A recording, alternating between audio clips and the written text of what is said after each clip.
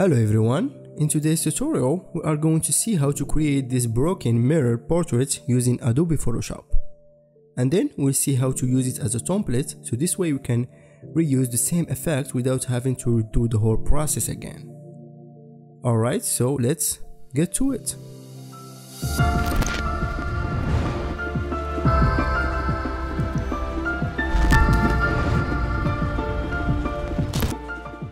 Alright, so let's go ahead and open Photoshop, and then I will go to File, New, and I will create a new document with 1920 for the width, 1080 for the height, 72 in the resolution, and of course you can change it to 300 if you want.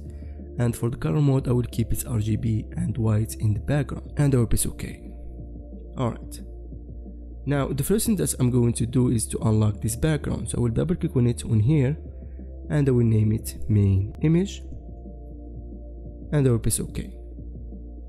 Now since we are going to use this as a template, we need to convert this to a smart object. So I will right click on it on text in here, and I will choose convert to smart object. Now we can place the image that we want to use inside this smart object. So we can open it by just double click on it on here, or go to the text and right click and choose edit content, and as you can see it will open in a new tab. Now we can go ahead and place the image. For me I will place this image in here, so I'm gonna take it and open it in here. Alright, as you can see it's a little bit smaller than the canvas, so I need to scale it up a little bit. So I'm gonna press Shift Alt or Shift Option on a Mac, and I will make it bigger until it will fit. So that's right here, and I will place it. And then I will one click on this check mark to commit the change. Alright, now I'm gonna rasterize this image because I don't want to use another smart object inside this one. So I will right click and choose rasterize layer, and I will close this, and as you can see it will ask me if I want to save. I'm gonna press yes, and as you can see we have it in here saved in this smart object. Alright, now I will go ahead and open the reference image of the broken mirror. So we'll take it and open it in here. As you can see it's a little bit smaller, so again I'm gonna press Shift Alt or Shift Option on a Mac, and I will make it bigger until it will fit. Just right here. Now I want these cracks to be in here, so I will right click on it and I will choose Flip Horizontal, and then I will right click and choose Flip Vertical, and as you can see now we have the cracks starting from here. Now I will one click on this check mark to commit the change. And again I will right click and choose rasterize layer, and I will name this mirror texture. Alright, now we're gonna use the pen tool to follow these cracks. You can use as many cracks of these as you want, but I'm not gonna use everything. I might include these cracks in the whole thing in here, and also this one. So I think I will end up using about 9 cracks for this. So we switch to the pen tool, and I'm gonna also switch to the path in here. As you can see in this layers panel you will have a tab that's called path, so just switch to it and then use the pen tool, and make sure that you are using path, not shapes in here. Alright, so I'm gonna start by one click in here to make a point, and I will go just right about here and make another point. So I will click and drag, and as you can see this will create these 2 handles that you can use. So if I press Ctrl, I can use this handle to change the path, and also if I press Alt I can use this handle alone, not this one. So I can use just every handle separately. And also if I press Ctrl or Command I can move any of these points. So if I press Ctrl or Command I can move this and put it right here. So this is just some tips of the pen tool that you can use. So I'm gonna press Ctrl or Command and move this just to line with the crack.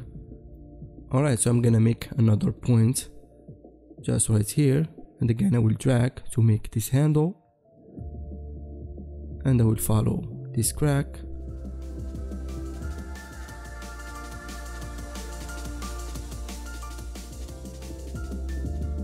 Alright, now I can close it. So if I go to the first point that we create, as you can see, we'll have a little circle. That means that we're gonna close the path. So I will one click on it, and now we have one path that is closed. But we need to save this path because we're gonna use it later. So to do that, we can just double click on this work path in here, and you can save it by just naming it. So I will name it mirror 1, and I will press OK. Now I'm gonna one click outside of this path in here, just right here, and as you can see, now we have it deselected. Now we can use another path. So I'm gonna start from here again,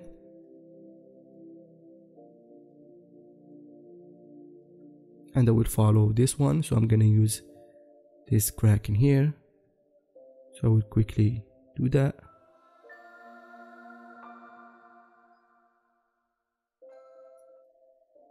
And I will close it like that. Alright, now we need to save it again. So I will double click on it to name it, and I will name it mirror 2, and I will press OK. And again, I will one click outside of the path, and I will keep going like this until I will finish all the cracks that I want. So I'm gonna fast this, and I will be back in a little bit.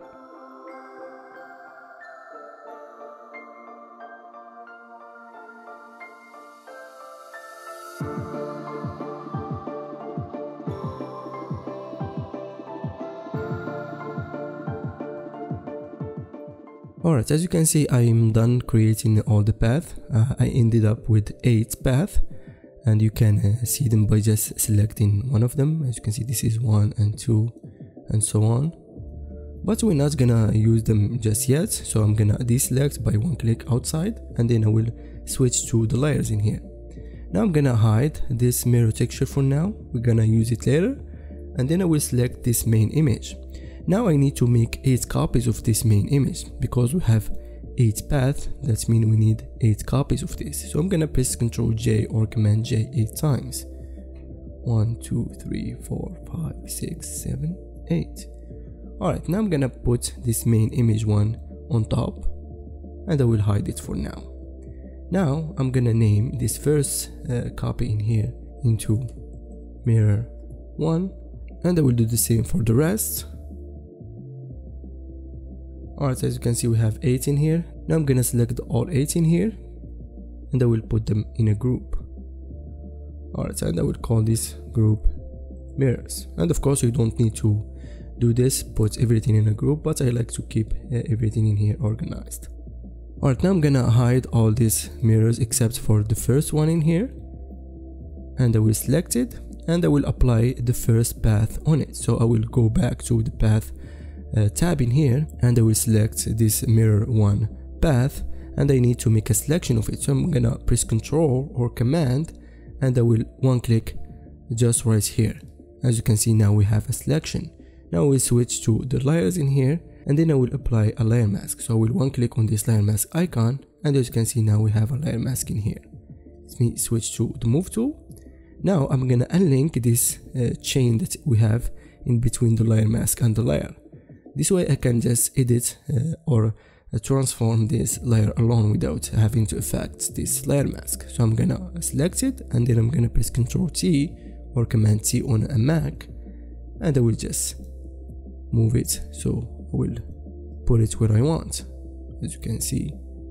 And this way we can have that broken mirror effect. Alright, so somewhere like here, it will be good. And I will one click on this check mark to commit the change. Alright, so I will do the same. I will make the mirror 2 layer visible, and again I will switch to path, and I will select this mirror 2 path, and again I'm gonna press Ctrl or Command, and I will make a selection of it, and then I will go back to the layers in here, and again I will apply a layer mask, and then I will unlink this chain in here, and I will select this layer, and I'm gonna press Ctrl T or Command T, and again I will resize this, or replace it where I want, somewhere right here. So this way you can have that illusion of the broken mirror. Alright, and I will press enter. Alright, so I'm gonna keep doing this, and I will be back in a second.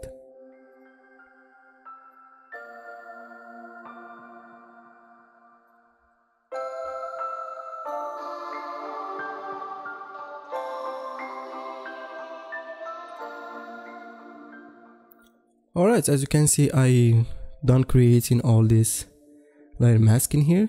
Now you can see the whole effects in here. As you can see, we have this kind of illusion of broken mirrors in here. Now we need to make a background so we can hide this transparency that we have in here. So I will close this folder for now, and then I will go to adjustments and I will choose solid color, and I will just use a white color. It will be fine, and I will put it under this mirror folder in here. And now we have a background. Alright, now we'll select this mirror texture, and now we're gonna use it. So I'm gonna make it visible, and I will put it under this main image, and then I will change the blending mode of it to screen.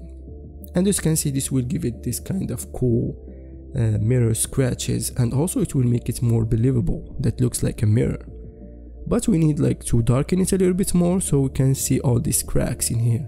So I'm gonna press Ctrl L or Command L on a Mac, and as you can see, this will bring the level adjustment, and I will darken it a little bit,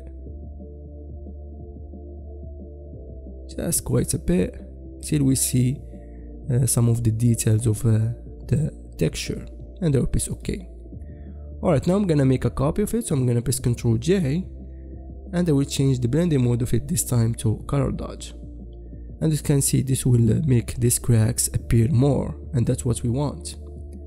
Alright, now I will go and open another texture, which is this one in here. So I'm gonna take it and open it in here, and I will make it bigger so it will fit, and you don't need to worry about it to be stretched or anything because it's a texture.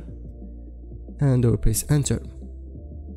Alright, now I'm gonna rasterize it, so I'm gonna right click and choose rasterize layer, and I will call it texture, and then I will change the blending mode of it to screen too. But again, we need to darken it, so I'm gonna press Ctrl L or Command L on a Mac, and I will darken it quite a bit until I'll see all these scratches, tiny scratches in here. Alright, and I will press OK.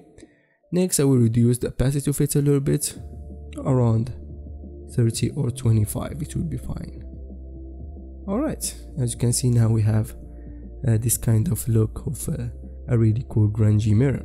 Alright, so let's add one more thing to this mirror folder. So I will go and I will open it, and I will select some of them, and I will add a little bit of blur. So I'm gonna start with this one in here. So I will go to filter, and I'm gonna choose blur, Gaussian blur, and I will give it just a little bit of blur, around 1 pixel or 1.5. It will be good, and I will press OK. And you can add this or not, it's depend on what you like. I think it will add a little bit of variety to the image, so I'm gonna do the same for this one. So let me find it. Alright, so I will select it and go to filter, Gaussian blur, and I will add a little bit of blur. As you can see, now we have some blurriness going on in the mirror, and I will add one more. Now let's use this one in here. Alright, so I will go to filter, Gaussian blur again, and I will give it a little bit of blur, around 4. But this time I'm gonna use this smart filter in here. As you can see, this white one, I'm gonna use a regular brush, and I will lower the opacity of it a little bit, and with the black color I can now hide some of this blur that I just added in here. So I'm gonna hide a little bit of it, just like that. Alright, and I will do the same for this one in the bottom. So I'm gonna select it, and then I will go to filter, Gaussian blur again, and I will give it the same, and again I will use the smart filter in here. So I'm gonna delete some of the blur, and there we go, we have a really cool blurriness going on in here. Alright, so we're done. Now it's time to use this template on another image and see how it will work.